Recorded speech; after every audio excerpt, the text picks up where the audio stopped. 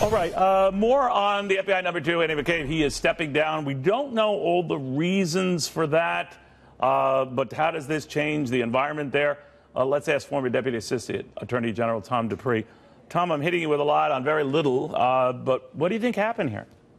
Well, I think it became pretty much impossible for Andrew McCabe to do his job, Neil. I mean, look, law enforcement in general and the FBI in particular, these folks really pride themselves on not being the news story themselves. They like to work in the background. They like to, focus on their jobs and not be the subject of chatter on cable news all the time. And clearly, the spotlight, for better or for worse, had gone on McCabe, and I strongly suspect that he ultimately concluded he just couldn't function and kind of do his day-to-day job in the way that he really should be able to do it.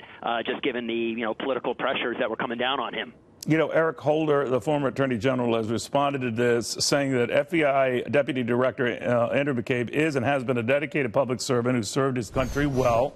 Goes on to say bogus attacks on the FBI and DOJ to distract attention from a legitimate criminal inquiry does long-term unnecessary damage to these foundations of our government. I guess we'll hear things along party lines to that effect. What do you make of it?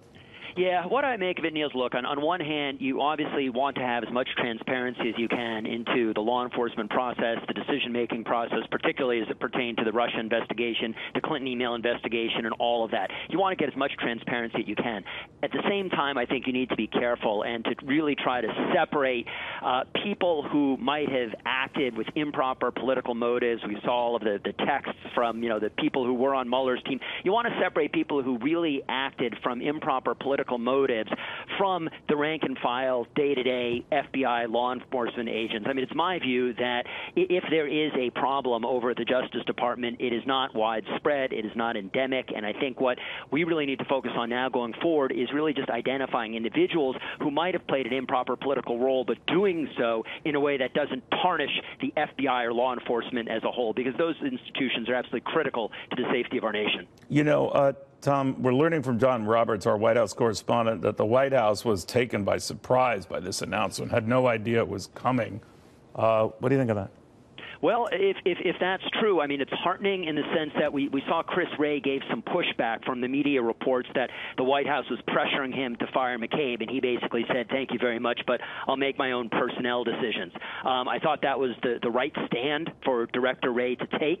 And in fact, he had said if forced on him, what the reports were, he would quit. Right? Absolutely right. Yeah. And so if the reports that the White House was caught off guard are true, then at least that's some evidence that this was not something that was really forced on the Bureau, but that it was McCabe's own decision to retire under his own circumstances and at a time of his own choosing. We're learning from this Washington Post story, and this might be a Washington Post story, that the president was curious to find out what he met with McCabe for whom he voted in the election. First of all, what do you think of that?